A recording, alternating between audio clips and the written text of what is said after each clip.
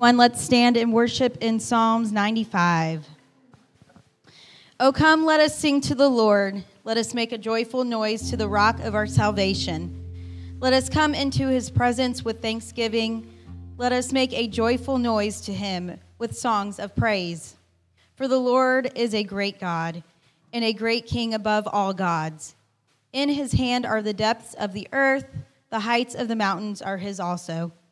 The sea is his, for he made it, and the dry land which his hands have formed. O come, let us worship and bow down. Let us kneel before the Lord our Maker. For he is our God, and we are the people of his pasture, and the sheep of his hand.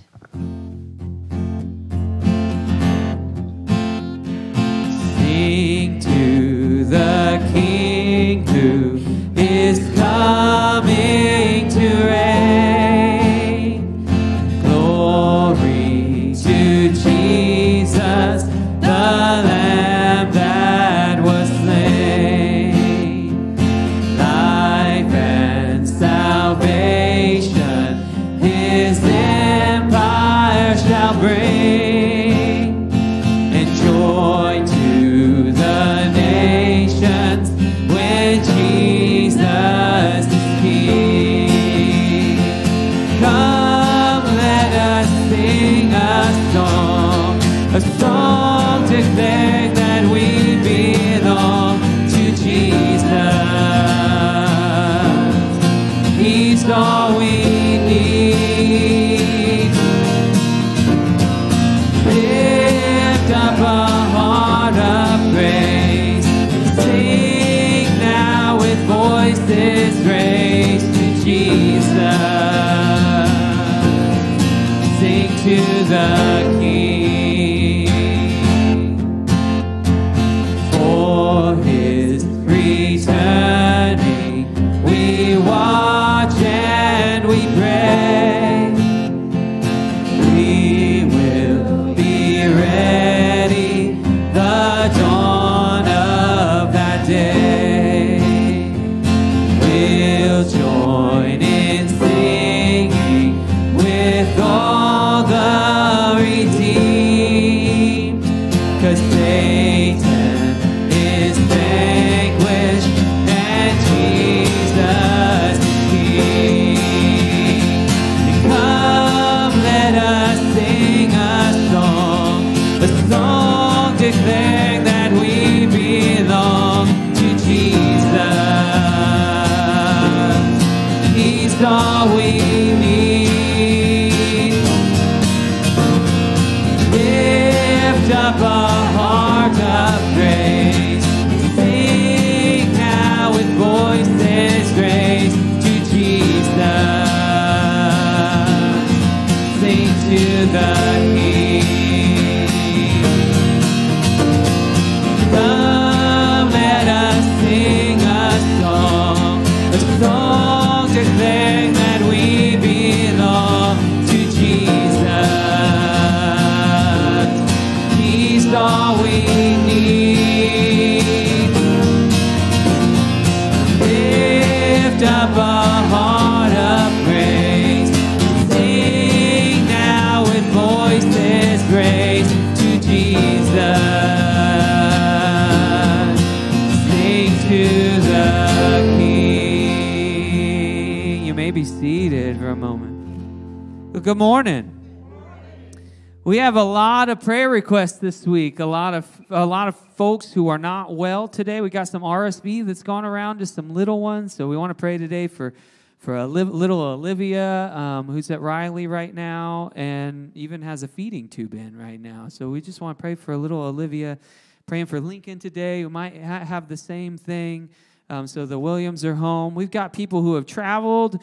We got Verdi down in Florida. I think Dawn's down with her right now, so we want to pray for them. And there's just a lot going on right now. It's been a busy week, and some of us are probably still fighting food comas and high glucose and blood sugar levels and all of those things. So I hope you had a good Thanksgiving. Did you have a good Thanksgiving? It's okay. Good. Mine was restful and peaceful and surrounded by my family and friends, and I am grateful myself. So But in the midst of all that Thanksgiving, I'm most grateful, not for turkey and all the stuff that we enjoyed, not for the Christmas decorations we put up on Thursday night. I'm grateful to be in the house of the Lord with God's people today. And I come expectant of God's presence here in this place, the Holy Spirit moving. Maybe you don't get goosebumps. Maybe you don't feel a feeling in your heart or something like that. But know this, God's Spirit's not a feeling, and God's Spirit's not goosebumps or an emotional high. It's the trust in this moment that here where God's people are gathered, this is where God is today. And when we acknowledge that, we can worship him in spirit and in truth, and no matter how we feel emotionally, we can leave here knowing that we have touched the hem of Christ's garment today. Amen? Well, that's my prayer for you as you get to experience that and experience his love and his grace and mercy in your life today as we are gathered together. It's also our very last Sunday with Dave and Missy Sherman, who have been with us for 5 years. Dave has been our connection pastor. I think it was something else before connection pastor. I can't remember how it's all kind of evolved over the past 5 years. But for them, they have done a lot of the intangibles of ministry around the church, a lot of things that I didn't have to worry about for a long time and that you never had to worry about. Guess what? We have to worry about now. And we're going to figure all that out. But as we enjoy this last Sunday with our brother and sister, as we send them off to Pleasanton, Kansas, to their next ministry assignment where God has called them to go, we trust that God is with them, but we are also grateful for the years of worship and your service and your love to this church and your friendship to so many of us. And so as we heartily worship with our friends, full of hope that God has their future in his hands and God has ours as well. Well, in that spirit, we're going to stand, we're going to say a word of prayer, and then we're going to greet one another for 2 whole minutes. You ready to do that? Let's say a word of prayer. Heavenly Father, we come to you this morning. We give you thanks. Thank you for our church. Thank you for the people who are gathered in this building. Thank you for our friends. Thank you for Dave and Missy, for everything that they've done and everything they've accomplished here, God. Do we just ask that you send your Holy Spirit into our midst this morning, that we would indeed know in our heart that you are present in this moment. God, have your way this morning. May your name be glorified and make us a holy people. It's in the name of Christ we pray. Amen and amen. You got 2 minutes.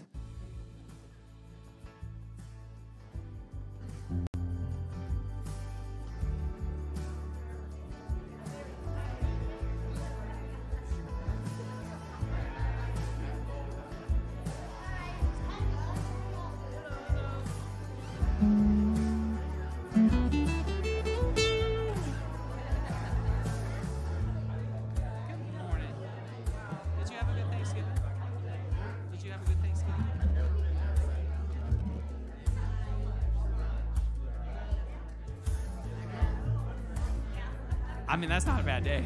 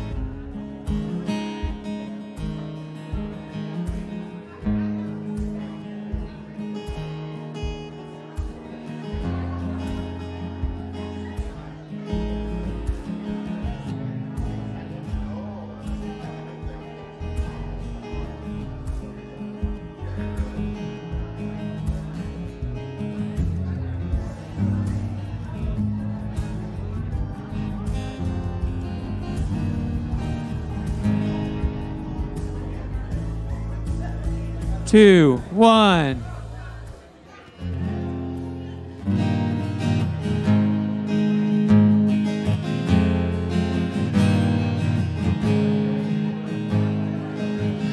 Find your way back to your seat.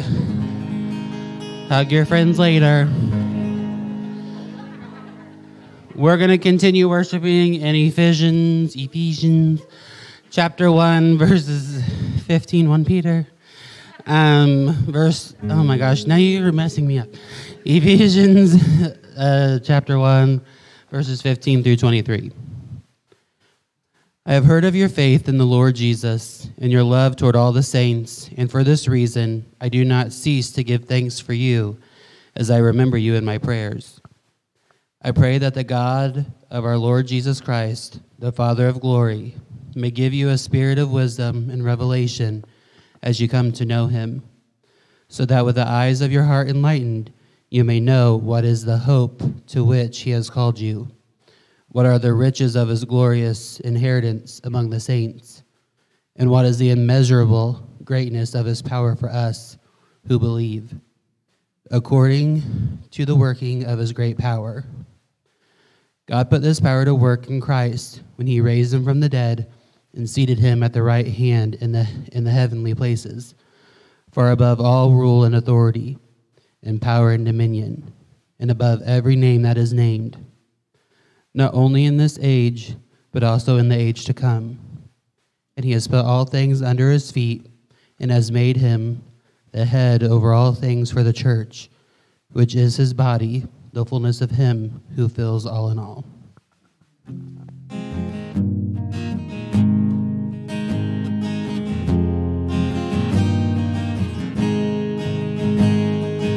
You gave your life for mine, nailed to the cross, you crucified all my sin and shame.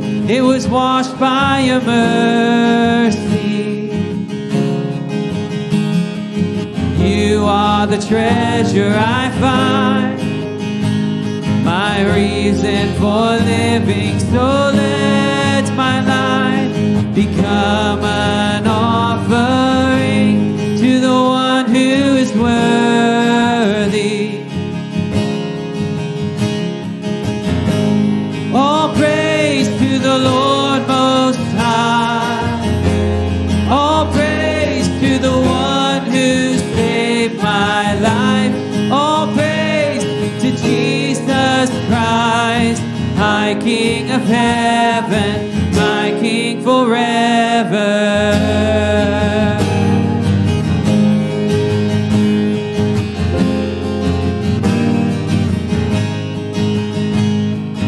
You stormed the gates of my heart. The veil in between was torn apart.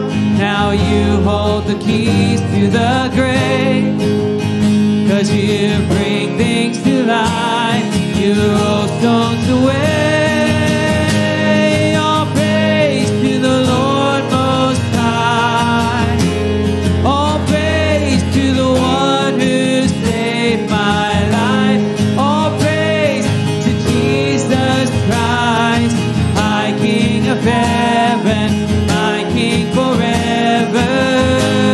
All praise to the Lord Most High. All praise to the one who saved my life. All praise to Jesus Christ, my King of heaven, my King forever.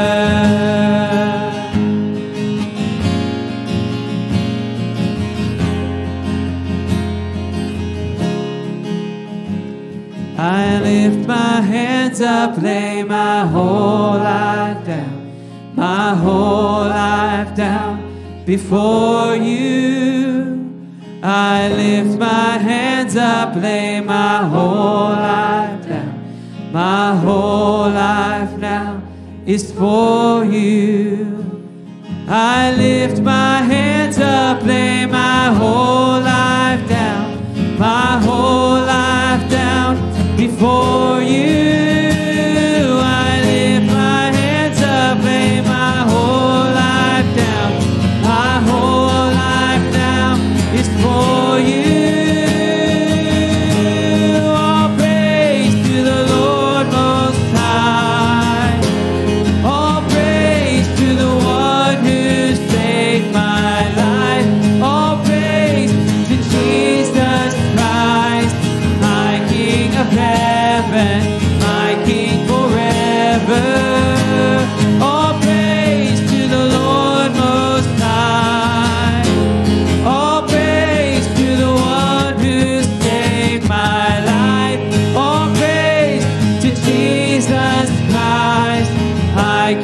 of heaven, my King forever.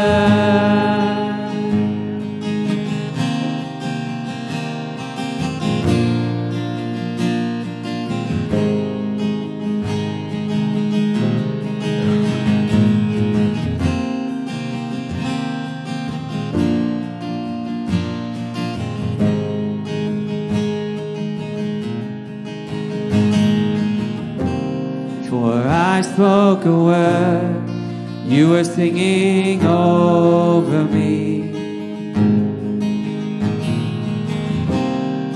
You have been so, so good to me. Before I took a breath, you breathed your life in me.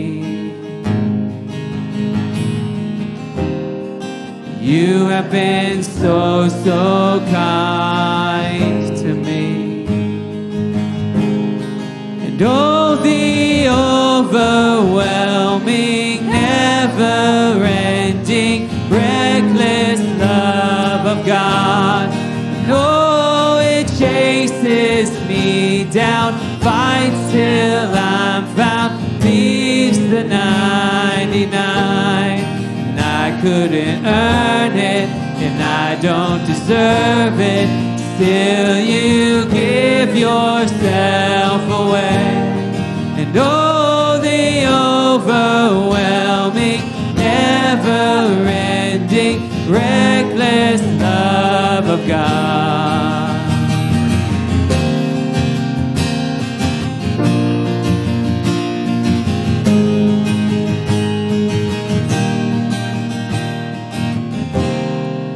I was your foe, still your love fought for me. You have been so, so good to me. When I felt no worth, you paid it all for me. You have been so, so kind to me. And oh, the overwhelming, never-ending, reckless love of God. And oh, it chases me down, fights till I'm found, leaves the 99. And I couldn't earn it, I don't deserve it. Still, you give yourself away. And oh, the overwhelming, never-ending, reckless love of God.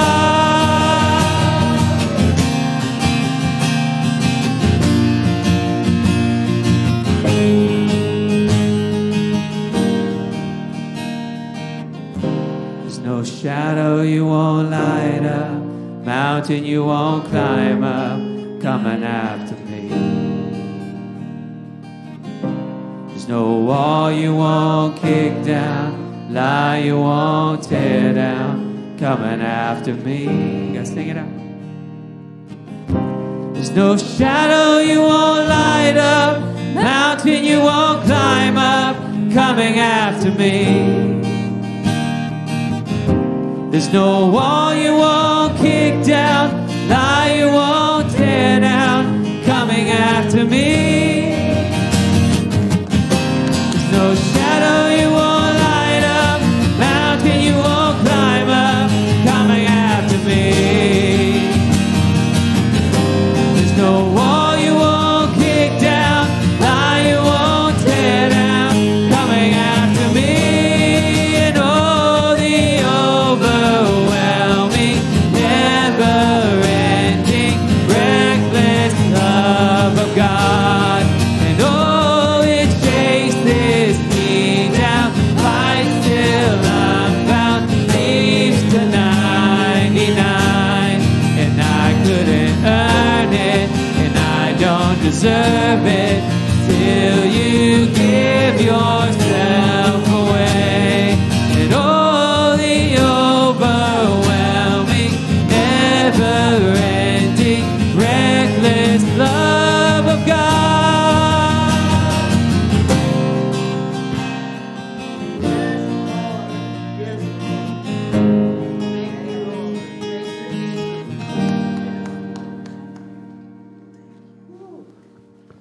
Finally, we'll be reading from Matthew chapter 25, verses 31 through 46. When the Son of Man comes in his glory and all the angels with him, he will sit on his throne in heavenly glory. All the nations will be gathered before him, and he will separate the people one from another, as a shepherd separates the sheep from the goats. He'll put the sheep on his right and the goats on his left. Then the king will say to those on his right, "Come, you who are blessed by my Father, take your inheritance, the kingdom prepared for you since the creation of the world. For I was hungry, and you gave me something to eat. I was thirsty, and you gave me something to drink. I was a stranger, and you invited me in. I needed clothes, and you clothed me. I was sick, and you looked after me. I was in prison, and you came to visit me."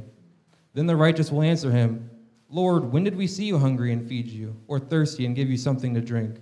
When did we see you a stranger and invite you in, or needing clothes and clothe you?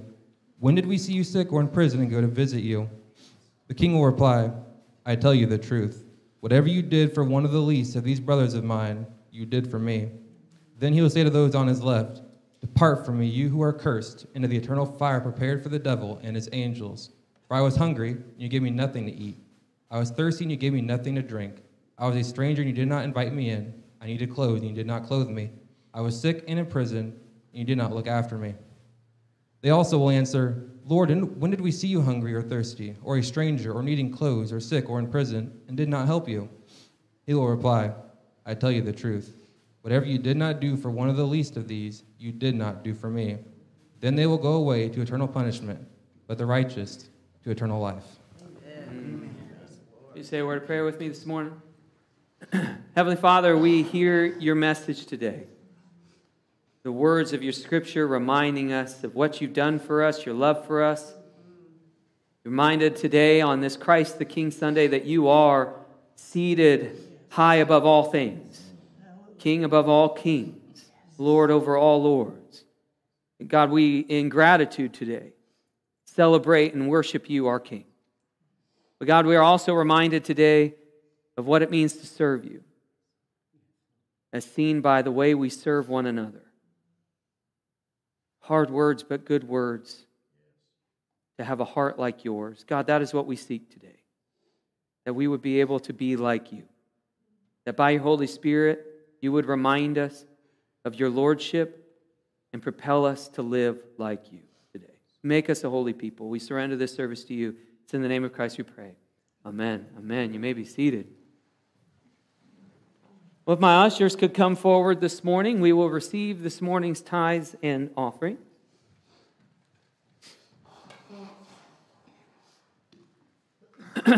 These are his tithes and our offerings. We want to encourage you to keep worshiping. This is a moment of worship. It's an extension of our worship. Worship is way more than music, way more than scripture reading, way more than celebrating and hooing and hawing. It's also generosity and giving back to the Lord, trusting that the one that we praise is also the one who is faithful and will supply for our needs. So let's continue our worship this morning in a word of prayer. Billy, would you want to pray over our offering this morning? My honor, yes. Thank you, Lord, for this day again. Thank you for so many things you've blessed us with, Lord. We are so grateful. We are not a real needy people, Lord, but we still need you, Lord. And we want to ask that you take these tithes and these offerings, Lord.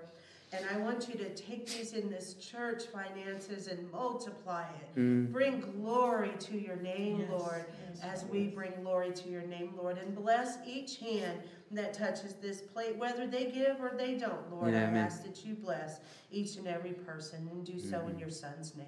Amen. Amen, amen. As the plates are being passed, let's sing a song of praise. Praise God from whom all blessings flow.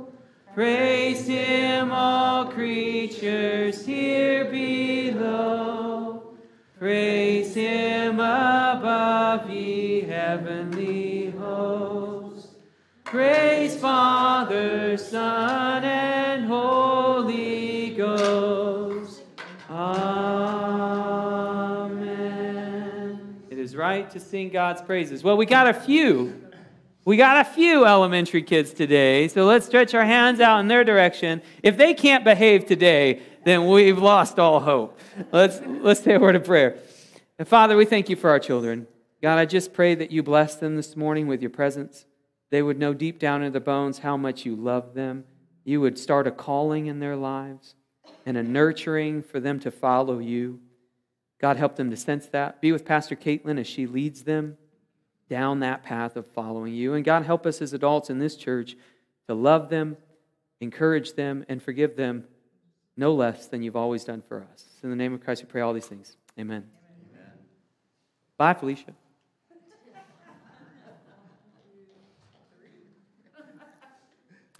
All right, so some announcements today. Our youth group tonight, 3 to 5, or today, whatever that is, it all blurs together on a Sunday now. So 3 to 5, come and be ready for that. Deck the Halls will be decorating the church at 6 o'clock. We're giving a little dinner break for me in between youth group and decorating the church. It's weird. Advent falls on a weird Sunday this year. There's this weird gap between Thanksgiving and Advent, which I was thinking about today. I felt weird coming in, and I'm like, I should have just decorated. Should have just done it anyway. But I love this. I was reading this morning. It builds some anticipation. You know what's coming next week. It's going to look a lot different. And if that's not a word for Advent, I don't know what is. So come tonight, 6 o'clock if you can. No pressure if you don't want to. But help us make it look pretty. Wednesday's refuel, 6:30 here at the church. I don't know what we're doing right now. I didn't even have that on my radar. But we'll have something before we get into our Advent series. So join us 6:30. Bring a dessert or a snack thing to share in that first half hour. Women's breakfast is this Saturday morning, 9 o'clock here at the church. I think the ladies have got all the breakfast stuff worked out. Carrie's got all the study stuff sitting on my desk and ready to go. So it should be a great time. Really, I think we had 16 total women there last time. It was really, really, really good time. So I want to encourage you to come and be a part of that. 9 o'clock here at the church. And then Third Saturday's coming up. There are more Third Saturday flyers back there for our winter series. So you can get them at Connection Point on your way out. It's got the little magnet on the back. Put it on your fridge. That's December 16th. And that's Christmas at Harbor. We'll have some crafts. We'll have some snacks. We'll have gifts. And even Santa will make an appearance for some of our young kids. So it should be a lot of fun. That's from 5 to 8. So just mark that on your calendars. And then, and I've got the birthday, anniversary, and announcement card is all done. It's back there on Connection Point as well. But you'll see, Christmas season, we do it a little different here at Harbor. So Christmas Eve, our 10 o'clock service in the morning is not a Christmas Eve service. It's our last Advent service. Then our Christmas Eve service, we have 2 every year. We do 5 o'clock where we do have childcare available. So we encourage those that need childcare to come at 5. It only lasts about an hour or so, 5 to 6. And then we do another one a little later, 8 o'clock, where we do not provide childcare. And that's a great thing because it allows those who help watch the kiddos and take care of the kiddos to also participate in a full Christmas Eve service. So we want to encourage you to pick one of those, whatever works for you. You don't have to have kids to come at 5 o'clock if that works better for you. But there's 2 service options for you. Just make sure you spread the word. 5 o'clock has childcare. 8 o'clock does not. And then we always have a Christmas morning service here. No matter when Christmas is, it's always 10:30 right here. We come in our pajamas. You don't have to come. No one's ever had their arm twisted. I'm always pleasantly surprised by how many come, though. It's always a good turnout. And it's like 40 minutes is all that it is. We sing the great, grand Christmas songs, Joy to the World, and hear all of the Christmas scriptures, and all share a very brief word. And it's really just a time to come together, get together on, I think, the most important day of the church year. And I know Easter's a big deal, but there is no Easter without the incarnation. And so I think if there's ever a time for the church to come together, it's right then. So I try to make it 10:30. It gets over about 11:15. It should give you plenty of time to get back for lunch and do all your Christmas festivities. And if you're like my family, the kids are up at like 5 jumping on our beds. So, 10:30 is a pretty good time. We just mark that on your calendar. There's all the men's breakfast, the women's breakfast, Third Saturday, all the special services. They're right here on that announcement card. So grab one on your way. Well, I mentioned that I'm pretty rested because I don't have to preach today. It's nice having an old retiree in your church that can preach. So Mike has generously taken up the mantle to preach a word from the Lord to you today, and I am grateful for the rest. So Mike, come and lead us in the word today. Thank you, sir. Boy, I'm glad you straightened that thing out about Christmas Eve, that I can come at 5, because 8's after my bedtime. And I don't have kids, but I was looking into renting some for the 5 o'clock service. Yeah, I knew somebody would raise their hand. I just knew somebody would raise their hand. All right, so let's get serious then. Quit this foolishness, because I'm not renting kids. I already had kids. Been there, done that. Christ the King Sunday. Interesting Sunday. I did some research on that. It's not my favorite holiday, so it wasn't on my radar.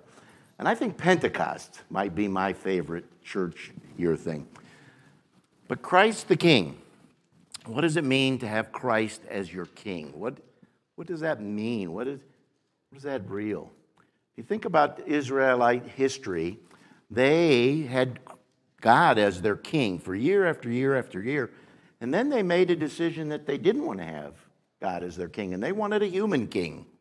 And that human king then, Saul and David and all that stuff, and didn't all work out perfectly. So we're blessed to know we don't have to have a king. We don't have to elect a king, that our president is not the king. We're not going to elect Josh as king or me as king. We already have a king. And this guy, this being, not a human being, but he's a being, like you and I, because we're made in his image. He's a being, we're a being. He's a divine being, we're a human being, made in a divine image. He got a plan. He's got the whole thing laid out. And we heard it today in Matthew, which, you ever get distracted by the readings that go before the preaching and you think that kind of fits? And so that's where I'm going.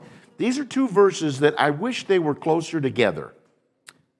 Matthew 25, verse 34 and 41.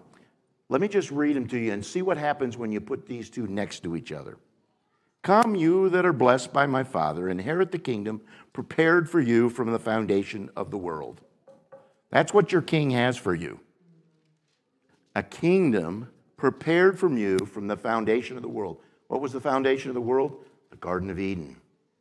He has prepared for us the new Garden of Eden, the heaven, the kingdom.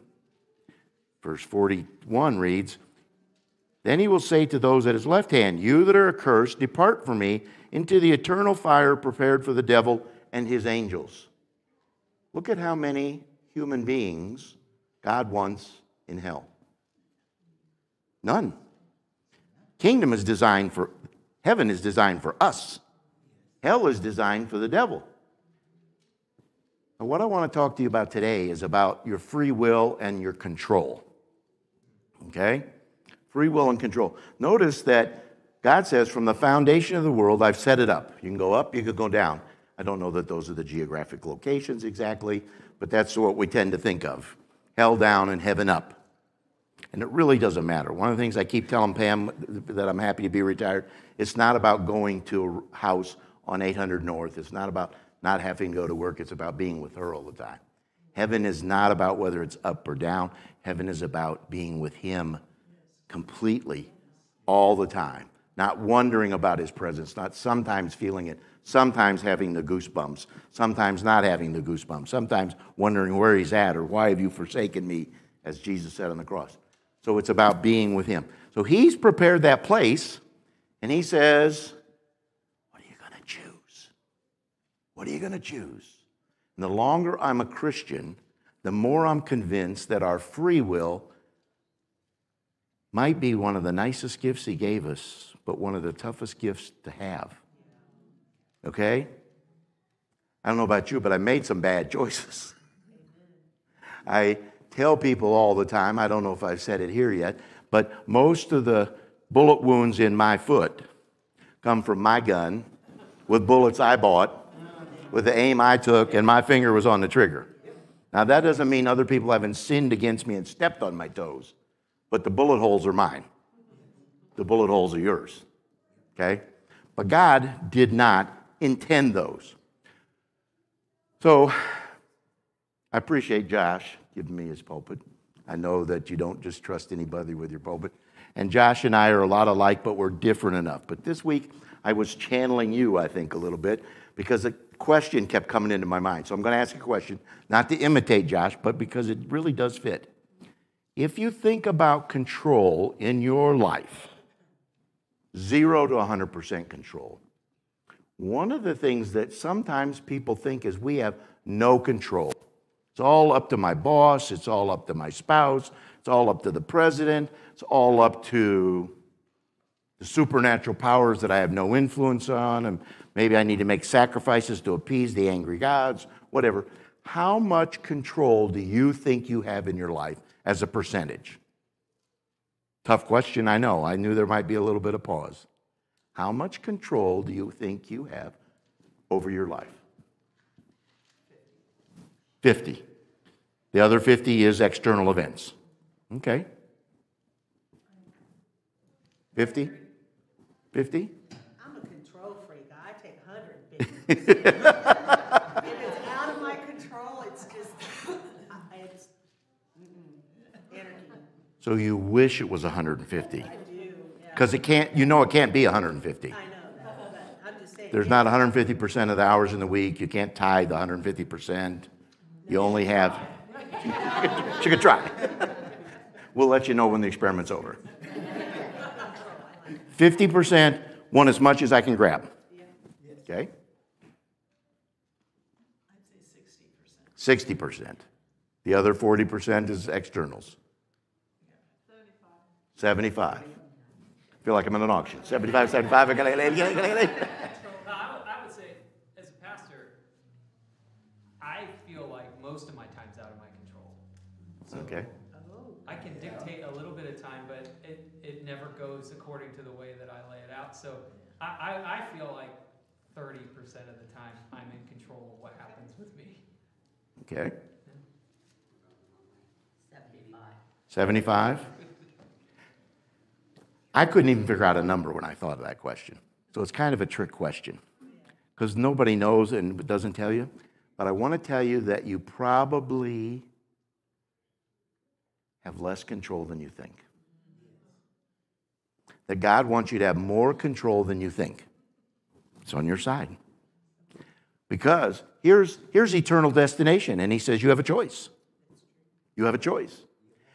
And I think it's one of the most significant words in the Bible, particularly in the Old Testament. Choose this day whom you will serve. Choose. Choose. And he calls the people who choose rightly blessed. And he chooses the people who choose wrongly cursed. And he sets up those roadblocks, I think, for the curse to say, wrong way, warning, warning, danger, Will Robinson. Anybody old enough to remember that? Lost in space. And the blessings to encourage people that they're headed in the right direction. So God, I think, wants you to take more control over your life, your schedule, your finances, and the things around you than you probably think. Okay? I'm going to tell you why now, why I think that. We're going to go back to capture every thought, 2 Corinthians 10:33 to 5. See, you're talking about goosebumps, Josh. I know everybody's different. Some people get the goosebumps during the singing, some during the praying, probably very few during the giving. It's a short moment. But I like to give. I figured out early on in terms of tithing, how am I going to give first fruits if I'm not a farmer? So I always write that check first. I don't get paid weekly, but I give weekly because that reminds me it's a part of my worship.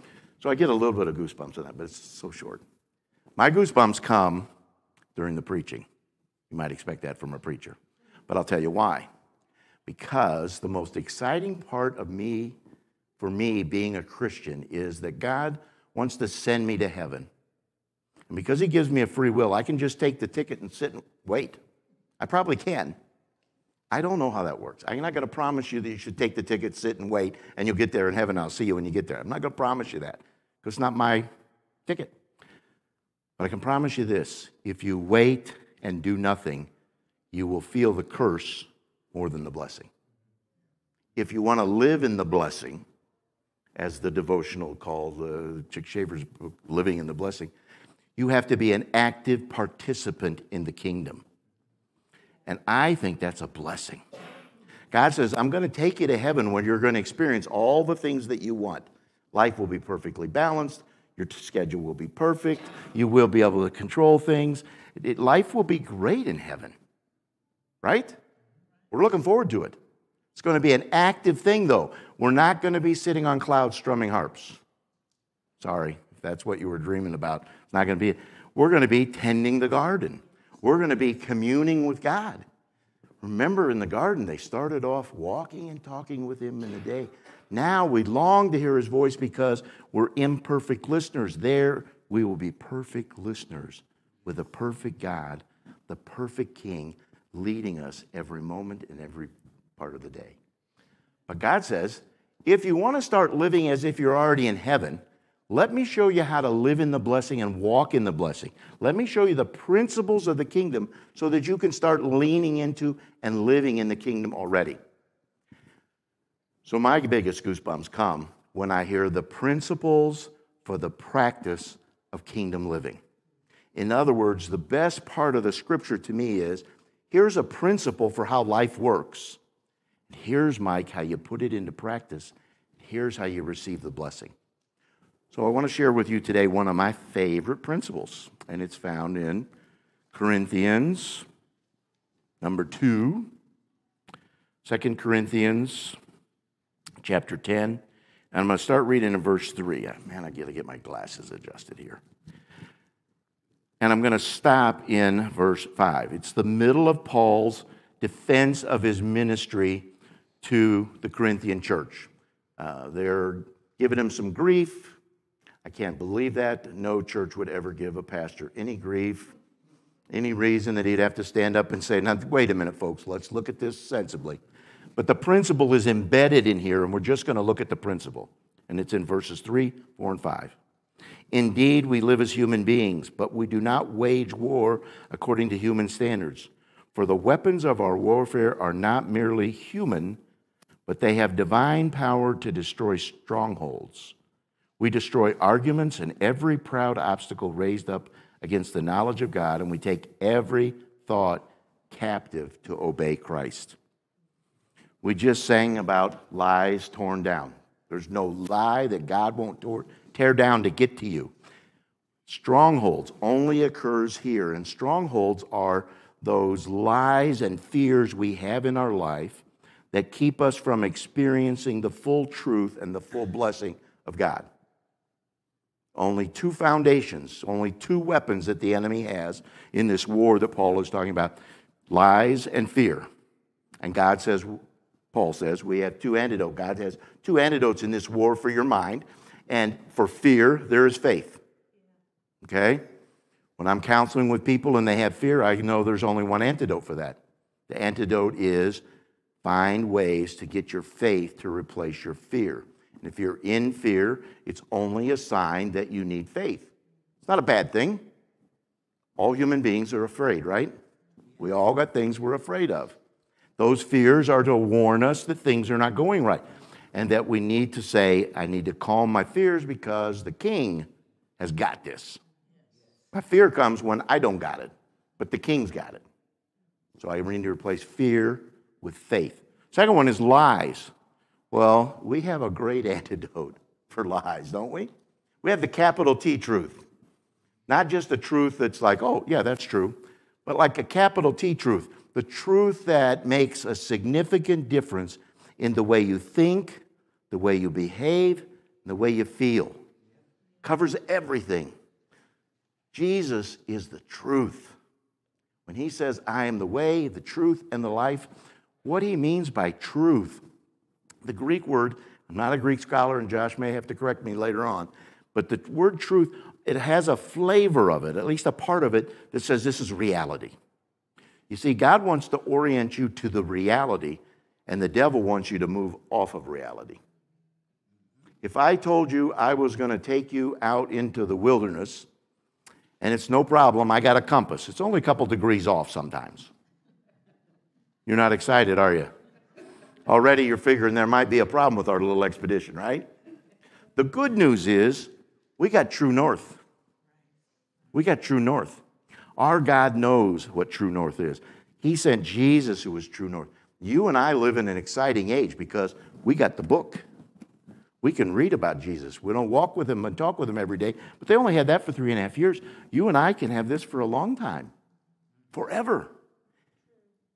This true north will point us in the right direction, but we have to pay attention to it. We have to pay attention to it. So how do we do that? Well, we're going to tear down the lies. We're going to take captive every thought. So let's talk about those words for a minute. Let's talk about capture. Capture means to lead captive or to make subject. In the Roman world, in the world of Jesus, the time of Jesus, when you overcome the enemy, you took him captive and you took him to a place of exile. And the reason you did that is because if you could assimilate them into your culture, their culture could disappear. When was the last time you met a Hittite out in Marketplace of Crawfordsville or Lafayette? And I challenge you, you won't even find a Hittite in Indianapolis or Chicago. Cultures were assimilated and gone. See, we have a kingdom that is a culture that is countercultural to the culture of any world culture. The world culture, the worldly culture, is the cosmos that Paul talks about. The cosmos is the culture we're against. We have a kingdom that is forever. The cosmos is the one that comes and goes and changes. You and I have a short attention span, not just because we have, well, I have ADD, not everybody's got it, but because we live so shortly. We don't remember the American Revolution. We don't remember a time before America. So we get blinders on from our culture. But this culture could end. This culture could end. That one never ends. Never ends. Was it the beginning of the world? Was it in the middle of the world? Be the end of the world. All the other cosmos are going to go away. But God is still going to be there. So he is asking us to take captive every thought, to take dominion and a power and authority. Remember in Genesis, he gave human beings after he made them in his image. He said this image, one of the things it's about is power and authority. So I'm going to give you power and authority. This is your garden. Oh, I got one plant over here I don't want you to touch. I don't know why that was. Maybe it was just to prove that they could be obedient. I want to know, one of the first questions I'm going to ask Jesus, how long was it before they ate? I want to know. Because I was born a fallen creature. It wasn't too long before I bit the apple. What was it like to be innocent and to not know and to live in that goodness? You and I have an opportunity to find out. In fact, we have an opportunity to begin to live in it now, to lean into it. So he gave us dominion, and then guess what? When we bit the apple, Adam and Eve, wasn't maybe an apple, maybe it was a pomegranate, some scholars think. Doesn't matter. They decided to go their own way. You hear this all the time as a pastor when you hear people's testimony. My testimony is I remember being in a garden shed doing something I wasn't supposed to do, and I thought, you know what? Lightning didn't strike me. That wasn't as bad as they told me. I think now that I'm 16, I'll start making up my own rules. Does that sound like that belongs in Genesis chapter 3? Had another person tell me, you know, when I got to be 18, the enemy said to me, you know, you've missed so many things by being good. Off they went. Every one of us have made a decision that sounds somewhat like that somewhere in our life that put us in charge instead of the king. We decided we would be the king or the queen of our own world. And that's where the downfall came. God said, you can't handle it. Out of the garden. Get on the other side of the shining swords. Bad news.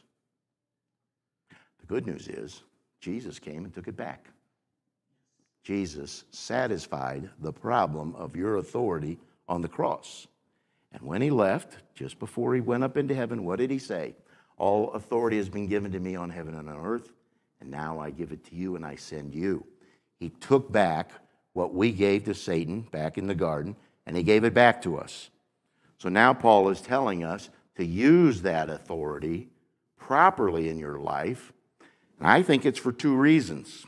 Jesus recaptured it and delegated it to us a limited authority. He has absolute authority, but he has the right to give me authority over my life. I think he does it for two reasons. One, he wants to bless you. God wants to bless you. God never wants anything bad to happen to you. He will let bad things happen to you if he needs to. I used to say, Sue has probably heard this, if one of my grandsons was falling off a cliff and I had to break his arm to keep him off the cliff, I would do it. God will break your arm if he needs to keep you from going off the cliff. But he doesn't want to break your arm, but he doesn't want you to go off the cliff. So he gives us that limited authority so that we can live in the blessing and be a blessing. You ever wonder why when you're saved you just think to go right up into heaven?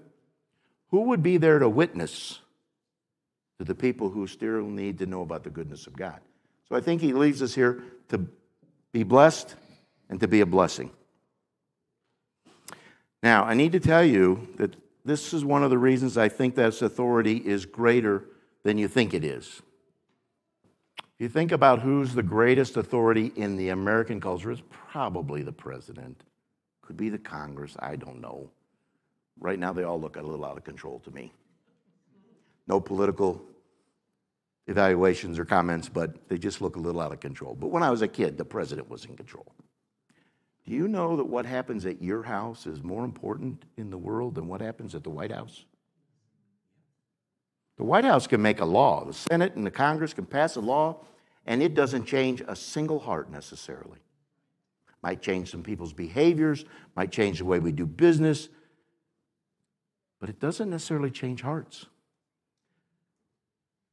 But if someone gets saved, their life can begin to change. And guess what? The life of the people around them can begin to change. And the life of the people around them and around them and around them in bigger and bigger circles. My mom got saved one Sunday in March 1985, and she started going to church because my uncle got saved. And my uncle was a pretty interesting guy. He was the only guy I knew that had a bar in his front room. Remodeled it and had the bar in the front room. I heard stories about when he went off to the Navy, he invited 20 girls from Cedar Lake to his going away party. And they said, well, where are the guys? And he said, I don't need guys to have a party. I need the females from town. Pretty unusual guy. Well, he got saved and started singing in the church choir, and his 4 brothers and sisters eventually began to attend church. Kind of an unusual thing. That Pam and I actually went one time to see Uncle Jack sing in the choir. We thought, well, that'll be funny. And they're having lunch afterwards. We'll get fed. It'll be a little entertaining. We began to get convicted. And what happened was my mom's family, 5 kids, none of who had ever been to church together, and raised very poor. Never saw a doctor as a kid, never had towels in the house, never had indoor plumbing, very poor, very poor. All 5 of them started going to church. All 5 of them got saved. Their spouses all got saved. The week my mom got saved, somebody said on the way out of church, if you want to see God move in your life, pray for somebody you think is far away from your God. When your mom picks you out as far away from God, Tanner, not a good thing. My mom decided to pray for me and Pam. The very next Sunday, we were sitting next to her in church. 3 Sundays after that, we got saved. We started attending this church in the old building, March 1985. Actually it was April, Easter Sunday. We thought, wow, this is an exciting place to be. But not every Sunday's Easter Sunday for churches. And we went off to seminary after 3.5 years, and after 10 years we came back and pastored, and after 13.5 years we left and went away and we came back. So I have an interesting perspective because I've seen this church in the 80s, the 90s, the aughts, the teens. And so, anyway, what happens in my house, what happens in your house, is more important than what happens in the White House. That's why I think we have more control than we think, because God gives it. And God gives authority and power just like my dad did. My dad said, when you show me responsibility, I'll give you more authority. If you have enough power, you can have a key to the car. If you have enough power, you can set your own curfew. Show enough responsibility, you get authority. God wants to give you authority. He wants to give you authority. He wants to increase the control and the power that you have over your life to be blessed and to be a blessing. So capture. Second word is every. Every. I always say never say never. I don't like the word like to use the word always because now I'm on the hook for not missing. But when the Bible says always and the Bible says never, guess what? It means it. God always keeps his promise. God never goes against his word. So always and never. So this means I have the authority by the word of God, by the commissioning of God, to capture every single thought. Now, if that doesn't convince you have more power than you thought, I've lost you already. Because the truth is, if it says capture every thought, you actually have the ability to take every thought captive to Christ. Not a single amen. This is the crux of the sermon right here. If you don't have the ability to take captive every thought, you will not have that control that you desire in your life. Because thought is where it starts. What did Jesus say? You've heard, don't commit this behavior. Adultery, stealing. Where do those things start? Lust, coveting. They start in the 7 deadly sins, which start in the thought world. So God is giving you authority to capture every thought so that in the seedbed where sin and blessing grow, you can root out all the seeds of sinful behavior before they produce fruit. Wouldn't that be nice? Wouldn't that be nice to get all the weeds out while the roots are little? Wouldn't that be nice to get all the weeds out so that the fruit could grow? I think it's great that God puts fruit of the Spirit in us. But when the weeds grow, I sometimes get lost in the weeds. And my witness gets lost in the weeds. Well, I know he goes to church, and I know he talks about tithing, and I know he does this. But you should see when he's on the golf course. You should see what he says at work. You should see, you see, those weeds are a distraction. And God has a standard that is different than the standard I would set. Although I guess there's really no other real thing. God doesn't say you have to have less weeds than your neighbor. It's always easy to find somebody who cusses less or drinks less or beats his wife less. That's not a good, it's not a really good standard. Well, I make more than them. But we don't settle for that when we have our own achievements. God has a standard of purity. Purity. Now, you can say that's ideal. You can say we don't reach it. I'm going to tell you we reach absolute purity, absolute sanctification when we get to heaven, and God wants us to strain and reach for it now. I forget which philosopher it was, said, aim for the stars, and if you only hit the moon, that's not bad. So we want to aim for purity. Purity is no weedy thoughts, no sinful behaviors. Purity is all fruit of the Spirit, nothing but good fruit for my blessing and the blessing of the world around me. So every means every. My favorite example of this is, don't judge me for this, but I liked James Bond movies when I was a kid. In fact, I read all the James Bond novels. Love spy stuff. He may not be the best example of a real spy, but it's pretty exciting. And Sean Connery is my favorite James Bond. After one movie, he said, I'm never going to make another movie, James Bond movie again. He thought he was too old, whatever. 12 years later, he came back and he made a James Bond movie. Does anybody know the name of the movie? Never Say Never Again. And I learned my lesson from Sean Connery, never say never again. But when God says always, he means always. When he says never, he means never. Thoughts. Capture every thought. What's a thought? Here's where we're in a little bit of trouble as Greek-thinking people. There's two primary ways of thinking, even in the philosophy over the cultures of millennial. Kind of a Hebrew way of thinking and a Greek way of thinking.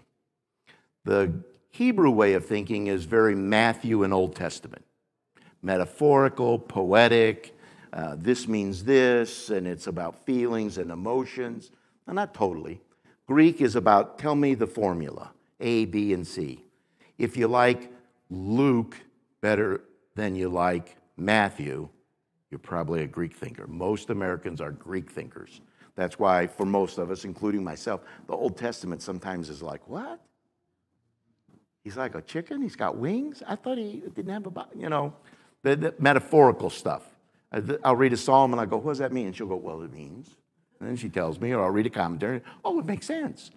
But I'm a Greek thinker. And in Greek thinking, we tend to divide things out so that we pick apart the whole until it really, once you dissect a frog, it ain't really going to be a frog again. Okay? So Greek people got to be careful. Hebrews, it was more wholeness. So when they said the soul, they meant the way I thought. Do you ever read in the Old Testament where it says, as a man thinks in his heart, so he is? That ain't right. We don't think in our heart, do we, Josh? That's where my feelings are. My thoughts are up here. And Hebrew thinkers, it's all together. Probably the closest thing we have in American thinking is the self. There's something in there that when you die, it goes away and we're left with this body, but everything that's not body is probably self or soul. In the Greek word, it's psyche, where we get psychology from. But the thinking and the thoughts and the feelings, that's myself. That's the core of who I am. So in Hebrew thinking, when they say the heart, they're saying the heart of the matter, the core of the matter. Not like bum, bum, bum, bum, bum, bum, heart. Okay? So when it says take every thought captive, the Greek word is noema, I think is how you say it. It means mind, understanding, intellect, heart, soul, feeling, or purpose. It's all that stuff. And when I read it, I think, oh, it's what happens in my brain. It's the thoughts and the feelings and all of that stuff all together. All of those parts are to relate to God all together, all at once.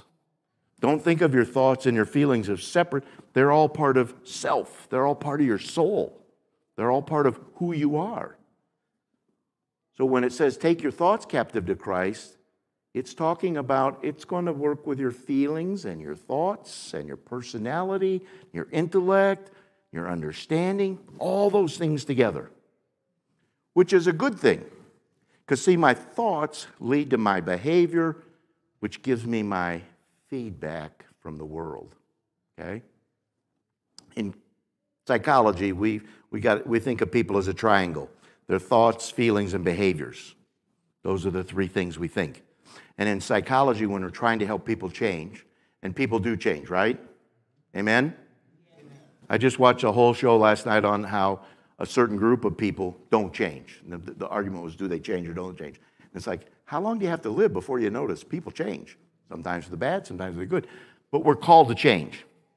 Would you agree God wants to change you from who you are 2023 to 2024? Yeah, absolutely. He's here to transform your life. That's a pretty big word. That's not a minor change. Remember my friend Wally Schlink wanted to turn over a new leaf? God wants to change you deep at the roots. This is what we're talking about. The roots of who you are start in your thoughts. I am a cognitive behavioral therapist in the world of psychology. And the reason I am is because I believe God reasons with me. He says in the Psalms, come, let us reason together. And he speaks to me. Sometimes his ways are above my ways and his thoughts are above my thoughts. But he has revealed himself. One of the most amazing things about God to me is that he would choose to reveal himself to me. Why me? All these people, 7 billion on the planet now. How many ever lived before? But God wants me to know him. And if he wanted to play hide and go seek, I could never find him. And when we hid in the garden, God said, where are you? Not because he couldn't find them. He wanted them to take stock of where they were. And he wants us to take stock of where we are. So I believe that God created us with the will, the freedom of choice at the top. That's the part that's supposed to be in control, the freedom of choice. So that's why I ask you, how much freedom and how much choice and how much control do you think you have over your life? And then he reasons with us. And then the feelings, he desires for us to have peace and comfort and joy in our heart, a peace that passes understanding, the comfort that comes directly from God, and the joy that doesn't make any sense with the circumstances.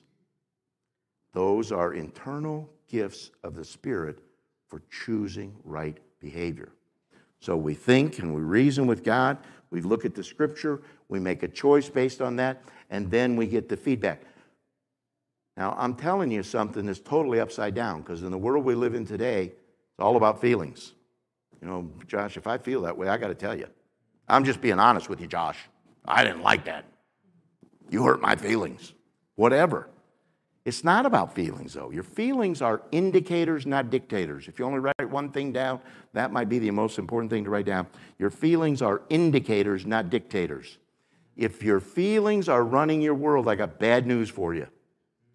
Your feelings are based on circumstances. And if you're running your life based on the circumstances and what other people do, behind the circumstances, like the Wizard of Oz behind the curtain, is the enemy. And if you're run by the circumstances, the enemy is actually running your life. He does not love you. He does not want the best for you. He has not created a place in heaven for you. He is not giving you control and a sound mind. He is doing everything he can to steal and kill and destroy you, the people in your house, the people at your job, and everybody you touch. So how do we get that? We ask God to flip us right side up and help our will to be in charge by reasoning with him, and then comfort, peace, and joy comes. That's why Jesus said, don't slap the other guy when he slaps you. Now let's just break that apart for a minute. If Pam slaps me and I think, you know what? She's not allowed to do that. I'm the husband in this house. And I slap her back. That'll teach her. Now, a couple of things have just happened. Number one, I've just sunk to her level, right? Yeah. If she did a wrong and I did a wrong, how many wrongs does it take to make a right? Well, I was taught 2 wrongs don't make a right. Maybe 3 does. Maybe if she slaps me back, and then I slap her back. How many? God says, love overcomes hate. Right behavior overcomes bad behavior. Holiness overcomes sin. If I want to be on the right side, I don't slap back when people slap me. I have a right to slap them. They slap me. Court of law would say that was self-defense. That's not the way we live in this kingdom. This kingdom, that's the way we live in this kingdom. But we don't live in this. We're citizens of this kingdom. So make sure that you're not letting your emotions run your life. It will run you ragged. It will wear you out. And I hate to tell you, but been on the planet almost 70 years. I think that's getting worse in the culture we live in. And you can find more justification for it. And you can be a snowflake. And you can say, I go to my happy place. I go to my safe space. Whatever you want to say. But that has nothing to do with the kingdom of God. Because I don't need a safe place. I got a safe place. I got a safe place. I got a safe place. The world may beat me up all week long, but when I come here, I got a safe place. I'm reminded of my safe space. And if she slaps me, she's never slapped me. She's never going to slap me. Just an example, folks. If she slaps me, I'm not going to slap her back. I've already made up my mind. Just say no. Not a bad idea. Now, it's not always that easy, but the more things you think about in advance and you decide in your mind, the better your behavior will be headed towards true north. And then the blessing of heaven becomes the blessing of today. Does that make sense? Capture every thought. Reason with God. Make choices. Here's why I don't like that, Billy. I want control. But he says if you're going to have control, you got to be responsible. Responsible. I had a pastor one time, very smart guy. He said, I try to encourage people to join the church. In America today, people do not like to join the church. And there's 2 reasons. I can show you the research. 2 reasons people don't like to join church. Accountability and responsibility. And he said, but I have to tell you, there's 2 reasons people most need to join the church. Accountability and responsibility, exactly. You see, I would be glad to be unaccountable. That's my fallen human nature. It's not what God wants. He wants to hold me accountable because he wants me to be responsible. So, I need the church. I need a pastor. I need a congregation. I need a wife. I need all kinds of people to help hold me accountable. But my accountability starts up here. I'm accountable and responsible for my thoughts and my behaviors, and then God gives me the feedback through my feelings. All right? Capture every thought to make it obedient to the kingdom.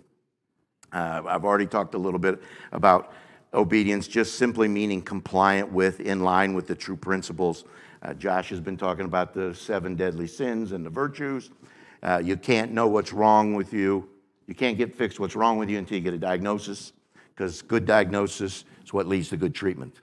I've seen people get wrong diagnosis, get the wrong treatment. Doesn't work, okay? So your problem is not your boss. Your problem is not your spouse. Your problem is not your church. Your problem is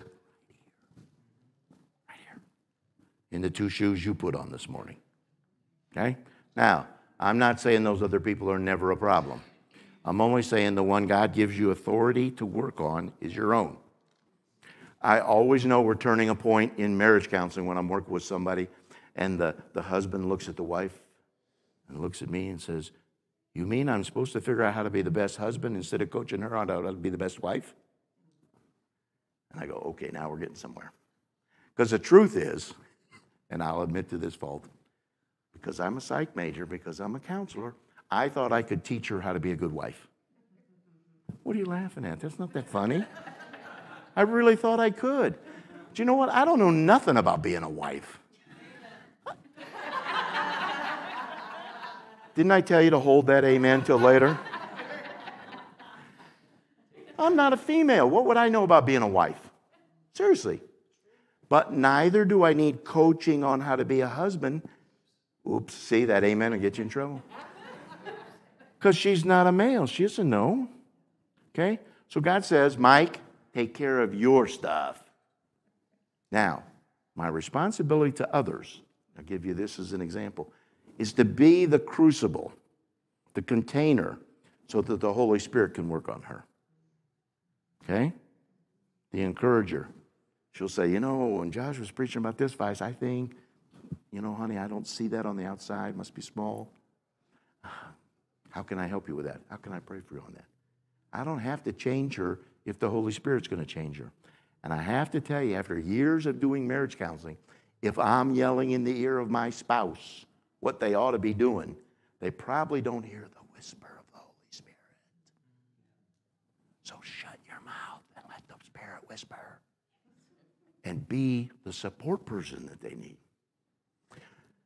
And it's true. Diagnosis and treatment, whether it's the human body, whether it's cars, whether it's relationships, our purpose is to be guided and directed by the laws and commandments, suggestions, and guidelines. I almost don't like that they're called laws and commandments. And Pam gets upset with me when I say this. The 10 Commandments should be called the 10 Suggestions. Okay? Now, the reason I say that is because God gave me free will.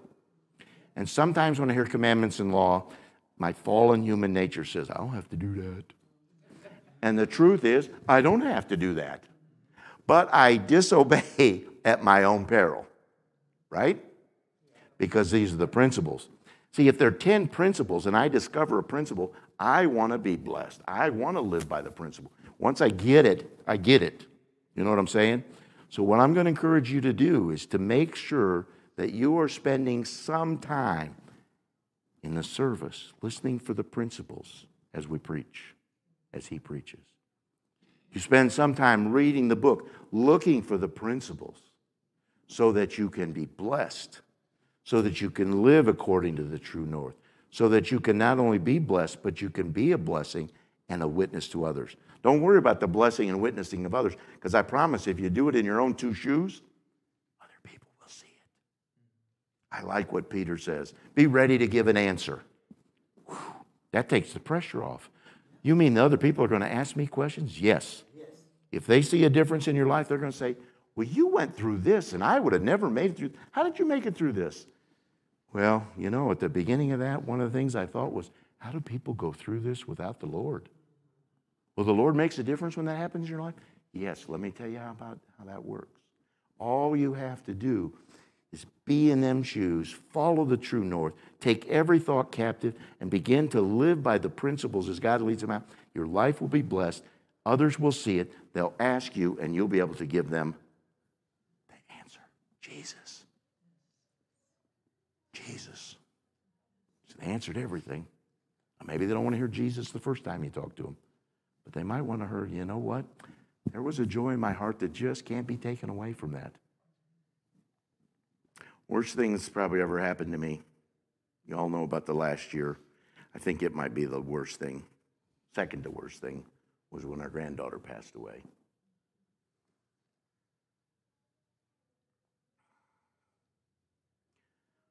One of the good things about living by the principles is that it's not about this world, it's about the next world. And I think Sue might even remember how hard that was for us. And Sue might even be able to tell you that the joy never left our heart. I had unhappy days, but I never had days without joy. Never had days without peace. Had some difficult days. When people say, how did you get through that? I say, you know, I sometimes think that Footprints poem is a little sappy, but it's absolutely true. In the days that I can't walk beside him, he will carry me. He will carry me. And he doesn't take away the joy and the peace that passes understanding, because I can't explain to you why I had peace. Passes understanding. I can't understand it. I can't put words to it. I can't explain it to you. The joy never left. The joy unspeakable is, I don't know. And God's comfort. I'll never forget when he said to me, Mike, don't you want your grandchildren to be in heaven? I said, absolutely. Absolutely. He said, I got one. Let's work on the other three. I got one. Let's work on the other three. Do I miss her? Yes. Do I look at teenagers today and think, could that be what she'd be like? Yep. But I know where she's at, and I know how to get there, and I'm planning to see her again because of his promises and his ways. Taking every thought captive that I might be obedient to the kingdom of Christ. Who's in charge? He's in charge. He delegates to me what power and authority I might have. There are 2 kingdoms and 3 voices vying for your attention. 2 kingdoms, we've already talked about them. One in Matthew, or both of them in Matthew. Are we going up? Are we going down? Are we living for him? Or are we living for self and the enemy? Because those 2 are connected. So those 3 voices in my head, this is the practical part of the sermon now. There's 3 voices in your head, you're not crazy, okay? We all talk to ourselves. One of the things that counselors work on the most is self-talk. If I hear Josh say, well, you know, I'm just so lazy sometimes, I'm going to say, Josh, I don't allow people to talk about you that way. I'm not going to allow you, my friend, to talk about my friend that way. Let's turn that around to positive self-talk, okay? Now, it's got to be realistic and stuff like that, but we all talk to ourselves. The cartoon has a little angel and a little devil. That's actually a pretty theologically sound representation, except the devil never gets inside your head. He's always out here. That's why you have thoughts and he doesn't know what they are, but if you speak them out loud, he hears them, okay? And he's a very astute observer of human behavior, and he sometimes knows you better than you know yourself. He sometimes knows you better than you know yourself because he's been observing human behavior longer than you have. The good news is the little angel doesn't sit on your shoulder. He lives in your heart. If you're a Christian, he's in here. And he can nudge you. He can whisper to you. He can lead you and guide you if you let him. This is why Pentecost is my favorite Christian holiday. I don't know if I could make it without him in there. I'm glad to live in the day and age where the Spirit resides in my heart and leads me and guides me because I have the general principles here. But remember, I talked about moving from principle to practice is where the blessing is. The practice is I have the coach right in here. And he says, remember the principle we talked about in church? Remember what Josh preached on a month ago? Yeah? Well, here's your chance, Mike, to walk in that principle and put it into practice. So I got those 3 voices in my head. My job is to turn down the voice of self. Turn it down. It's not always on your side. Turn down the voice of the enemy by listening to feelings. He's on the feeling channel. Let's turn the feelings down, the temptation down. Let's turn the enemy's voice down. And let's turn up the Holy Spirit so that he's the loudest voice in my mind. Now I've taken every thought captive to Christ and I say, Jesus, What do you think about this? No longer I, but he who lives through me. Anybody in here got a WWJD bracelet on still? I always thought it should be WWJT. Not what would Jesus do, but what would Jesus think? Because if I know what Jesus would think, I know what Jesus would do. And if I know what I ought to think, I know what I ought to do. Because God desires to lead and guide me from blessing to blessing to blessing to ultimate blessing. And he says in his word, I didn't design that other place for you, Mike. Why would you want to go there? Why would you want to lead your family or anybody in the world there? I'm leading you to heaven. And the peace and the joy and the comfort and the blessings I give you today are only a down payment on the ultimate that I have planned for you. Let's pray. Oh, Father, you are good to us. The song we sang is just amazing. You searched us down. I didn't find it. You found me. And you walked down walls to get to me. You knocked down strongholds in my mind and thoughts that I had that were wrong. You put up with my feeble attempts at walking with you in the beginning. But Father, I thank you for maturity and transformation. I know some people winced when I said those words probably because they didn't know me before. But if they think I'm a mess now, they should have seen me before you found me. You are cleaning me up. You are helping me take every thought captive to Christ. And I trust you with every piece of me, all of my thoughts, my intellect, my feelings.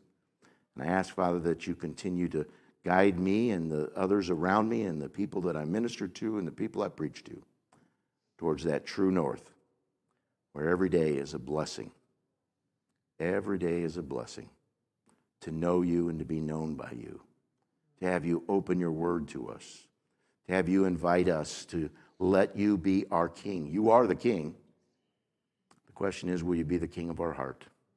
I pray, Father, you help each of us to grow up, to be transformed into your image, that we might have more blessing and more control over ourselves, and that by doing that, Father, we might be a blessing to the world around us. Father, we thank you for all the ways you work in our life. In Jesus' name, amen.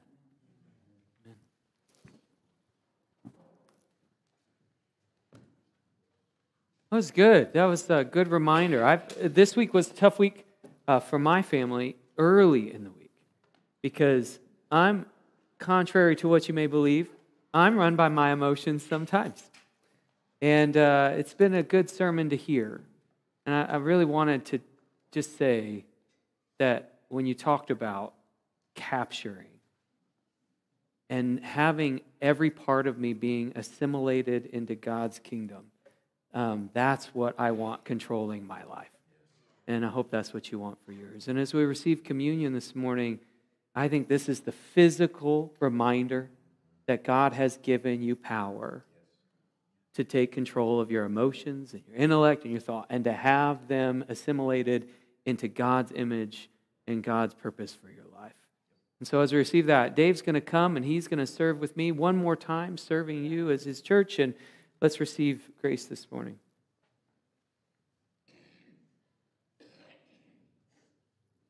You need one more time to wash your hands. You can do what you want after this. You want to make everybody else sick? You go ahead.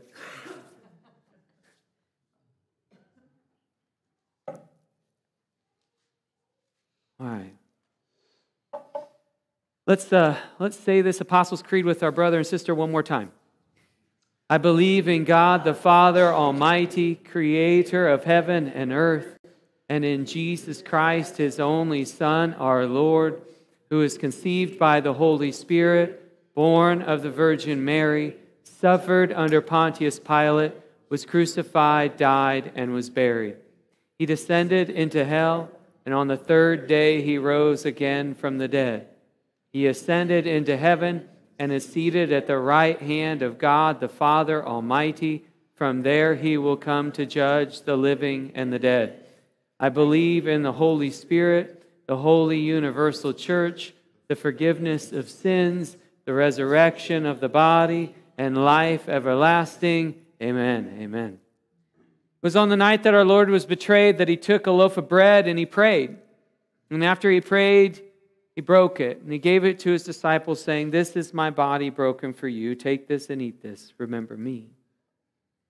And likewise, he took the cup. "This is my blood, the blood of the new covenant, poured out for you, shed for the many. Take this and drink this in remembrance of me." The Apostle Paul reminds us, as often as we eat of this bread and drink of this cup, we proclaim Christ's death until he comes. And as you receive this grace, again, to reiterate, may you physically be reminded that you can be in control of your life. Whatever might happen to you, you might not be able to control, but you can respond every reaction and every response. And that's the gift that God has given you by the giving up of his control so that you could live. Let's pray. Heavenly Father, we again give you thanks. Thank you for your love and your mercy and your grace. Thank you for your Spirit empowering us to live and to love and to follow you and one another. God, as we receive this grace this morning, may your presence be felt and known. May we be blessed. But God, as we also receive this blessing, may you empower us to be a blessing to the people around us. It's in the name of Christ we pray all these things. Amen. Amen. Come, receive grace this morning.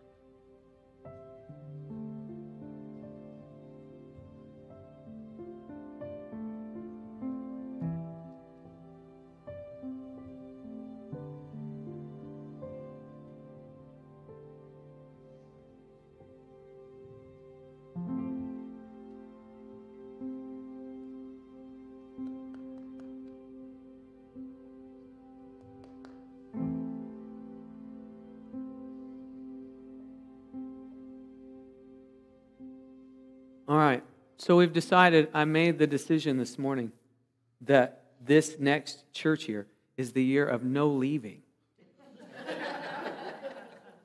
It has been declared. in that spirit of never leaving, stand up. And please leave, but make sure you come back. Hold out your hands. Take it all. And to our brother and sister, Missy and Dave, go in the peace and the love and the hope of Jesus Christ. May you minister well, may you love well, and may you be loved in return. And for all of you, go in the peace of Christ, knowing that He is with you this week, and be a beacon of hope in a lost world. Go and be a blessing. Go in peace.